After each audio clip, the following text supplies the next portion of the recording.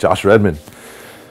I do remember the story. My first experience out of dungeons was when I was 14. I went up with a good friend John Whittle for the Red Bull Big Wave event there. Got a rough first experience, but it was a good one. Definitely good introduction to surfing dungeons. Also, there was just a good crew of guys there that kind of ushered me in.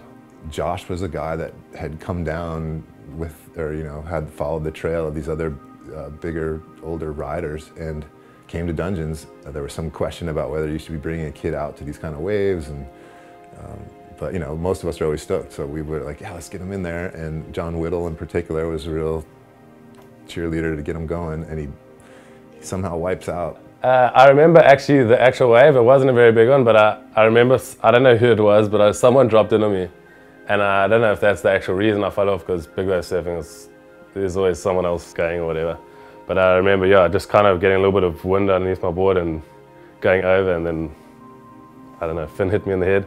So I paddle over and climb up, and half the people are in the boat are like away from him, and Josh, little 14-year-old Josh, sitting in the corner of the boat, kind of like shivering, kind of scared, and like, I hit my head, and I I asked whoever's in the boat, like, well, how is it? And they're like, oh, I don't want to look, like no one will look. Like, what do you mean you don't want to look? Like, I saw it, I don't want to see it again. Like, okay, so let me check, and I peel his scalp back and see his skull.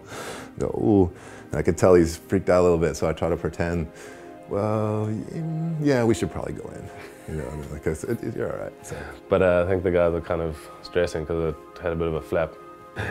Actually, my hair was long, so it was like, it was over, and people were like, oh, how did you cut your head? And I was like, big old thing there.